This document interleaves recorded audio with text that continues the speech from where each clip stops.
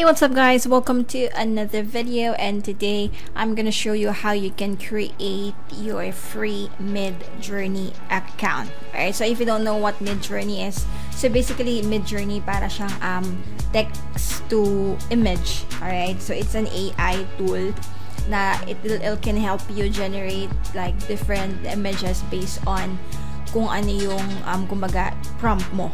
Okay, so for example, dito. Alright, so for example, katulad nito, epic full body portrait of Walter working on welding machine, blah blah blah. So superhero, wow, without mask. So ito yung binigay sa kanya, ito yung na-render ni ni Midjourney. Okay, and this is another one.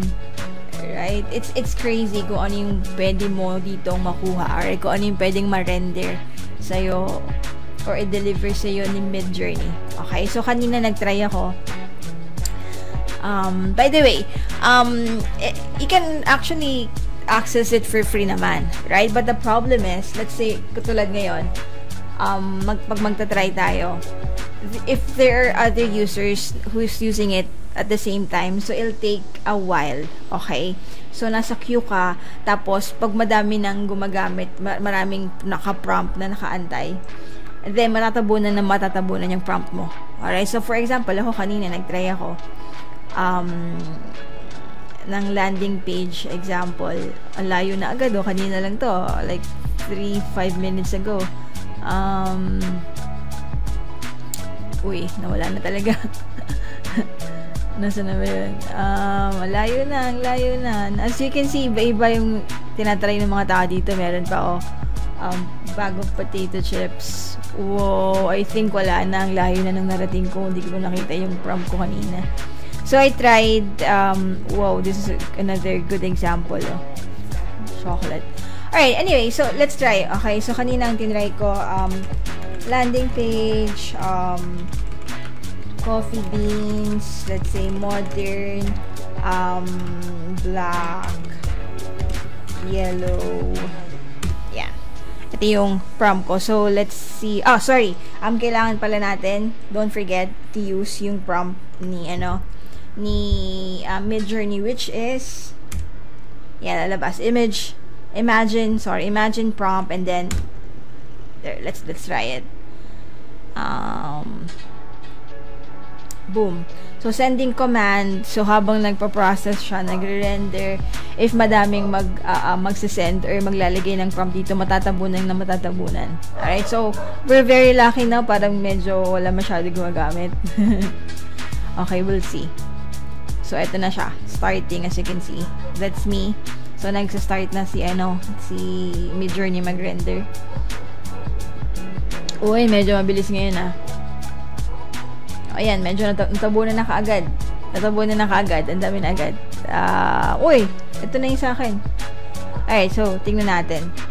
So, not bad, diba? So, black and yellow naman yung sinabi ko or niligay ko na prompt. So, yun yung binigay sa akin ni Midjourney. So, let's just say, for example, meron kayong client, kailangan ng landing page for this business or for this one. So, if you lack yung idea, so you can go to Midjourney and create that for you. Alright, you can also create logo katulad nito, diba?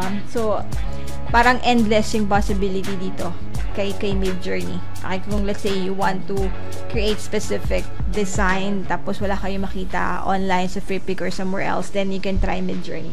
Alright, so going back dun sa natin, sa goal ng video na to, paano nga ba tayo makakapag-create? Okay, so all you need to do is log in to Discord, kasi yung Midjourney is siya sa Discord.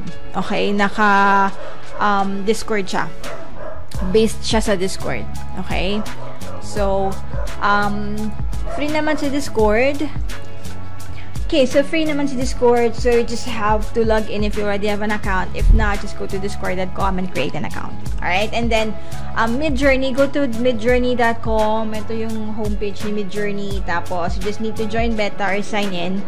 Alright? And you just need to authorize yung access ni Midjourney sa Discord. Alright? Yun lang. You don't need to enter any credit card information or whatnot. It's totally free.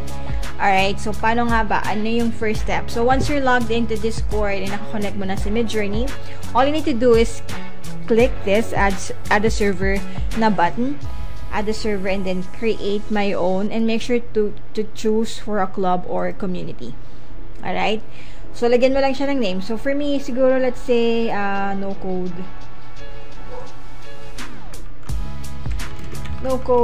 designer, no code designer server. Alright, so create.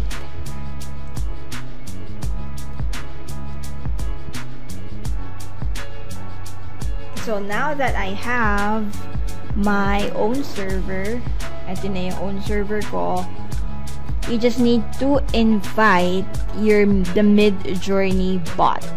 Alright, kailangan lang natin i-invite. So click here, balik tayo sa Midjourney. Itong icon na to, yung parang boat na yan, yung boat na yan, na nasa, may parang waves, yan yung ano, ni Midjourney. Alright, so just click that, kailangan nandito kayo. And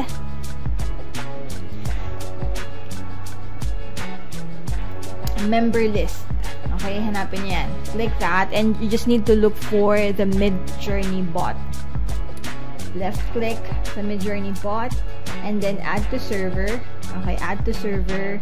Tapos select nyo lang kung anong server yon, yung server na ginawa nyo kanina lang. That's no code designer server. Click that and then hit continue. Authorize.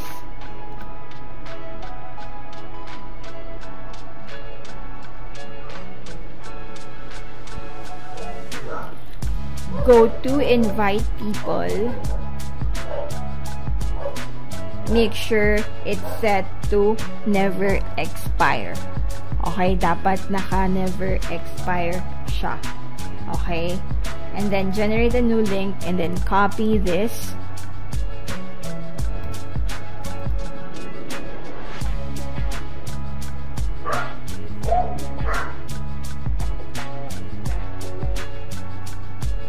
Copy that and then open incognito window. All we need to do is paste that link. Alright, and basically we just need to create a new account.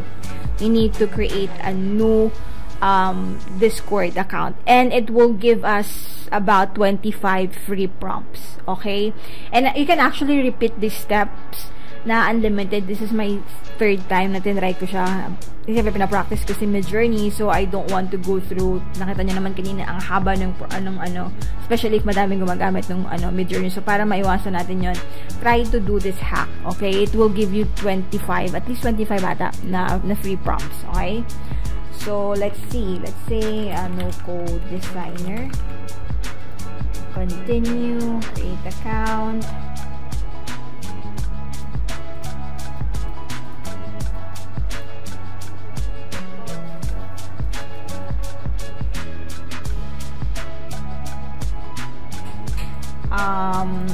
Anything.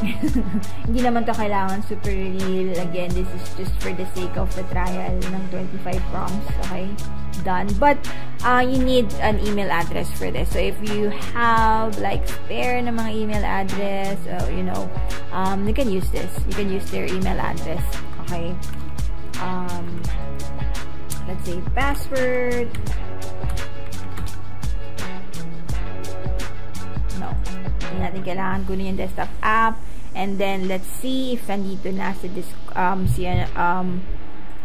yung ating, ayan.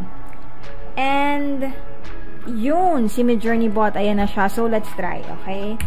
So, gamitin natin yung prompt na imagine, and then prompt, so, landing page, let's say, for,